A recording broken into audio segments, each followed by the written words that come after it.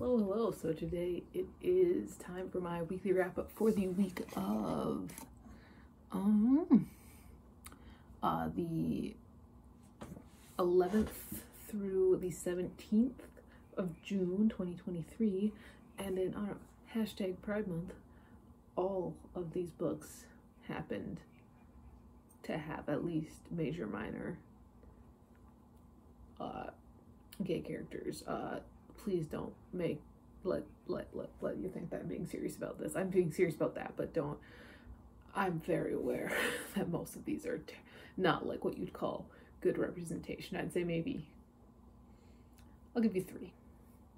I'll give you three. I'll let you know what they are. Anyway, so I read 6 books this past week. The book I'm currently reading, I'll talk about a little bit more at the end. My favorite character is like 10 pages away from dying, and so I'm like really like edging my way along there. But anyway, the first book I read this past week was a manga. That is Hitorijime My Hero Volume 5 by memeco Arii. It follows this kid, Satagawa, who's in high school, and he's just a doormat. And so his entire life, he's really been kind of pushed around and walked all over. And when he was in middle school, he was like the liaison, the gopher for this gang of like delinquents, and this guy ended up saving him, and he ended up becoming friends with this guy's younger brother, and then this guy turns into his math teacher, and they have a relationship. And I don't like this trope. I don't like the student-teacher relationship thing. I think it's really gross. However, this series, I really like him. I really like the main character. I really like Satagawa. I feel like I like most of the characters, and what I don't like is any of the relationships. Really get with Fukushige, Satagawa, because he's in love with you anyway. And he's your age, and it's not creepy. But I do like the fact that they do talk about like that this is the fact that this is gonna end poorly. They talk about that a lot, actually. But yeah, overall I give this 4 out of 5 stars. I've been reading this series for like, I've been getting into it. I don't know, I'm starting to kind of get burned out on it. I don't read it, very frequently, but yeah, there's that one. Then I read probably my favorite book of the stack. I enjoyed most of the books I read this week, but my favorite book of the stack was Exquisite Corpse by Poppy Zebra. I finally read Exquisite Corpse. Oh my god, it was so good. It was so well written. It was so good. Basically, this book follows basically like 4 different people. It follows a serial killer, a Dennis Nilsen type. I saw a post on Tumblr that was like Poppy Zebra really just wrote Jeffrey Dahmer and Dennis Nilsen fan fiction and just like went like sure and published it, which is, yeah. But this serial killer in England who fakes his own death and ends up escaping. It follows this guy in New Orleans, this rich guy in his 30s who really likes torturing and killing young men.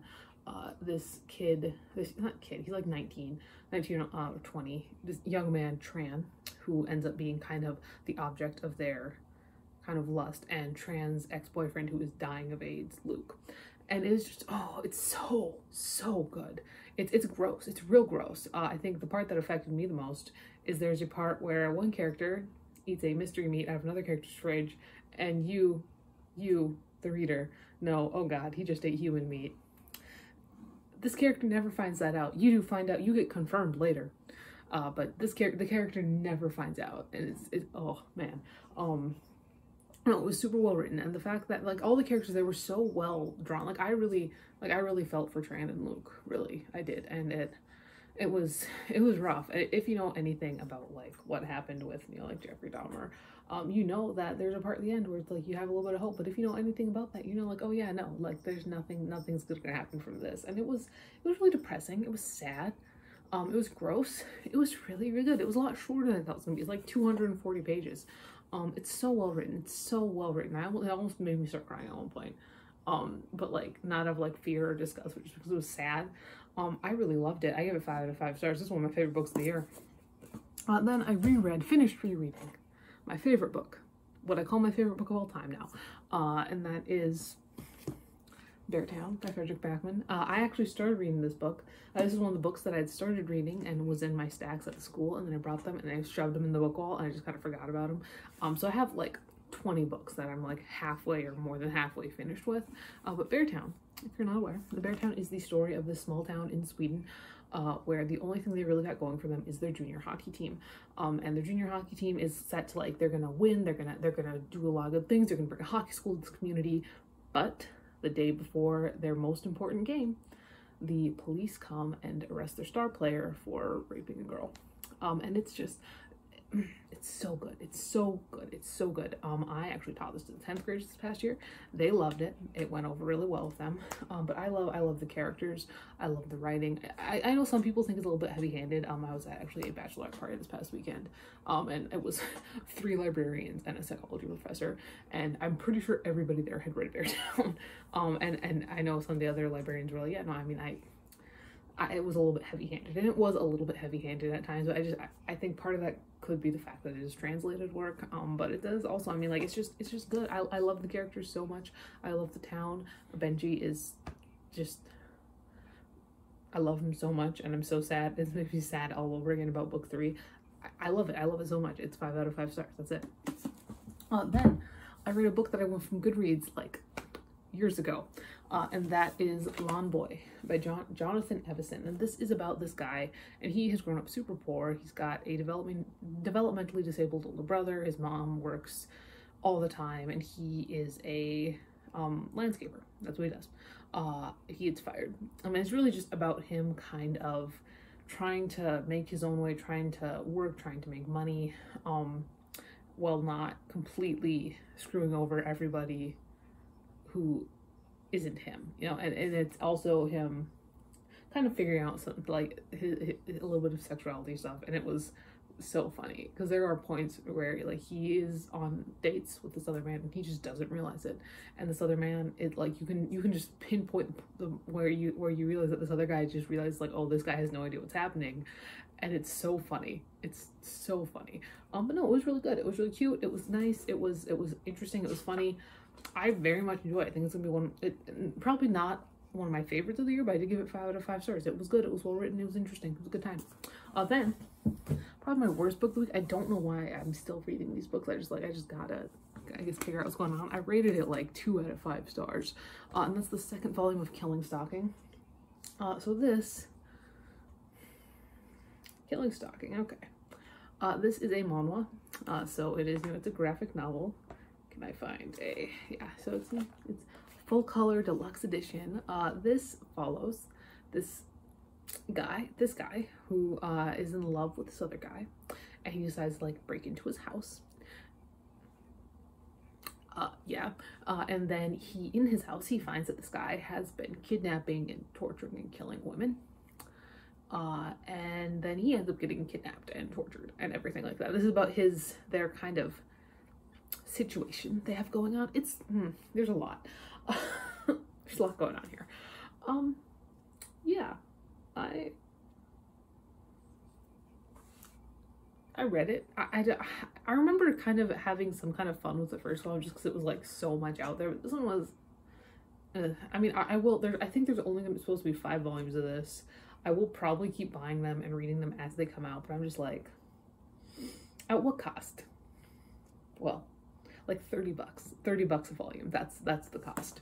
And then I read the 2nd book in a fantasy series that I remember enjoying quite a bit, and that is The Demon World by Sally Green. This is the sequel to the book Smoke Thieves, and all I remember from the first book was that I really liked Edion, and as I'm reading this book, it's the exact same thing.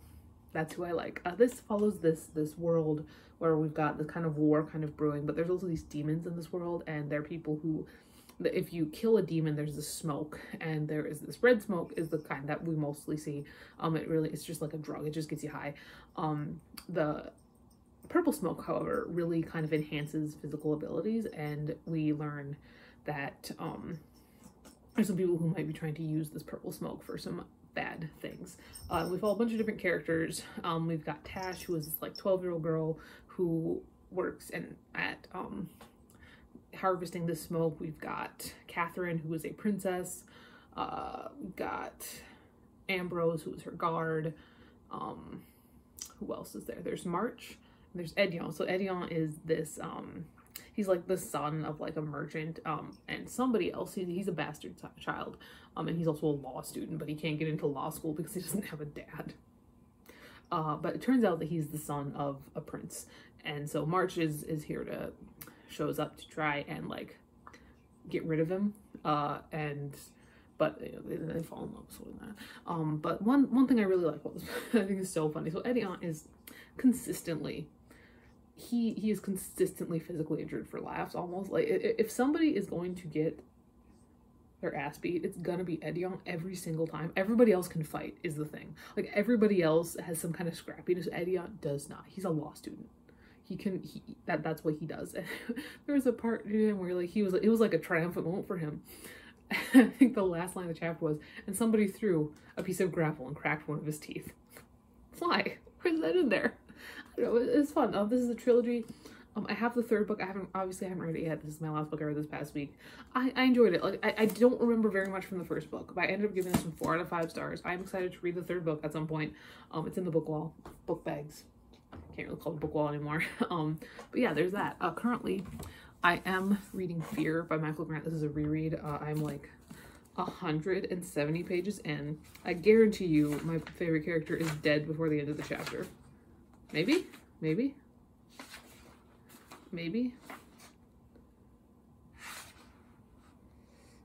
Yeah. Yep. This chapter.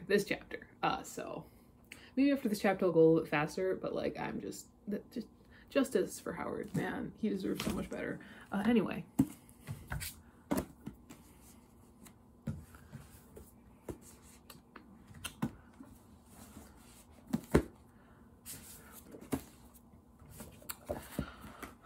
So these are the books that I read this past week. That's all for today. Hashtag if you want books that are not terrible. Like I said, like all these books have at least major minor main characters that are gay. Obviously, these ones, Beartown has a very prominent gay character, and everybody's in love with him. This one is about that. This one, yeah, and Edion is gay. So it's like, is this good representation? No. Are any of these like what you could call good representation? I'd say the closest is probably Lawn Boy. I mean, the Smoke Thieves that isn't bad.